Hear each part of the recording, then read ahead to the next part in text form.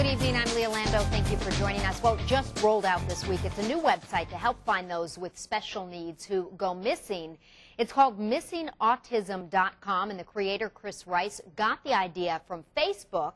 There's an online petition asking the president to support such an alert system, so Rice, a web developer, created one, and basically you can sign up, get a text, Facebook message, or tweet letting you know of a missing person with special needs in your area. Rice is based in Alabama, so we spoke with him today via Skype, and he is hoping to take this nationwide.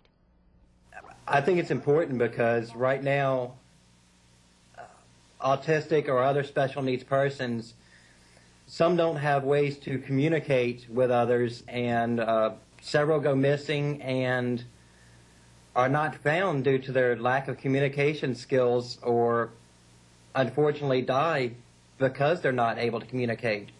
And a more globalized or nationwide scale needs to be obtained to help find people. Rice says he is also looking to talk with police agencies to get them on board with this idea. And to learn more about it and how you can sign up, you can go to our website, WHCC.com, and